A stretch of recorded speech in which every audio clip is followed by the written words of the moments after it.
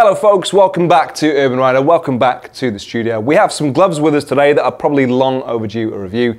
These are the Goldtop Predator gloves. They are a premium leather glove from a heritage British brand. They are a short cuff perforated leather glove, definitely more designed for warmer weather riding, and the sort of thing that I can't wait to start wearing again when the weather gets warmer. They come in for us at the moment at £74.99 for the standard colorways. You have either the sand, the black, the brown, or £79.99 for the collaboration that they have with Return of the Cafe Racer. In case you're not familiar with that brand, it is one of the internet's longest running Cafe Racer websites. They've got some lovely stuff on there, and they've gone for a really nice colorway with this actually. They've gone for a contrasting brown and black design. It looks really nice. Probably my favorite out of this bunch. Now they look deceptively simple, but they've got lots of reinforcement and a decent amount of armor on them to make them one of Goldtop's most reinforced gloves. It starts though, as always with Goldtop, with the quality leather they've gone for.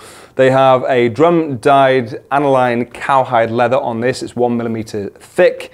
It is a little bit tougher than you'll find with the likes of their jackets. It will take a little bit of breaking in, but once it's broken in, it'll be so soft and comfortable. Speaking of the reinforcement and the armor, starting with the leather itself, so you've got this double layer of leather on your palm for increased abrasion resistance. These are CE approved. At the end of the day, they are a safe glove. You'll also notice that it is triple stitched, so it's not going to tear or rip apart if you were to come off. You have some scaphoid protection. You have this little section, this padded section on your palm if you were to come off palm down, and you've got the same armor in your knuckles. Both of these come from another British company, Nox. It's their Nox Microlock armor. It's nice and comfortable, nice and flexible, stiffens under impact. So you've got that on your knuckles, you've got it on your palm. You've got these gel sections on the backs of your fingers as well, so plenty of reinforcement on these.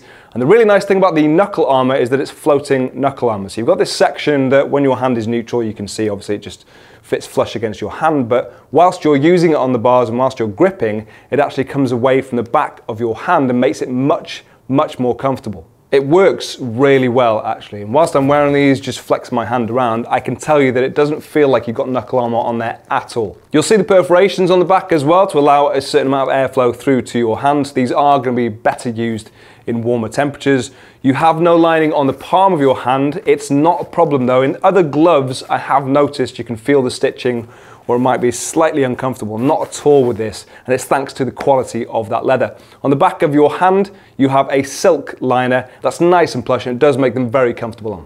If we're talking about fit, I am a size 9. It's a large that I'm wearing here. That's definitely my size. We'll have a size guide on the website if you're tall and short. The only thing I've noticed is a little bit of roominess around my little finger, which doesn't bother me too much because I don't really use it for anything when I'm on the bike. If it was my index finger or my thumb, that might be a problem. This doesn't bother me at all, but it's worth noting.